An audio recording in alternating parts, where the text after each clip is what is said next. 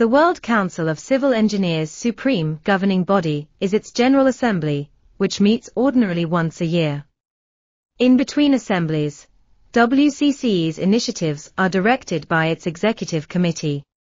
The Executive Committee is chaired by the President, supported by the past President, the President-elect, and the Treasurer.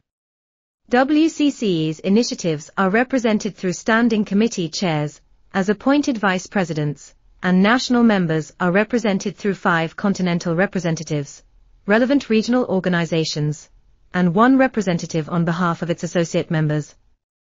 The daily affairs of the World Council of Civil Engineers are in the charge of its executive director.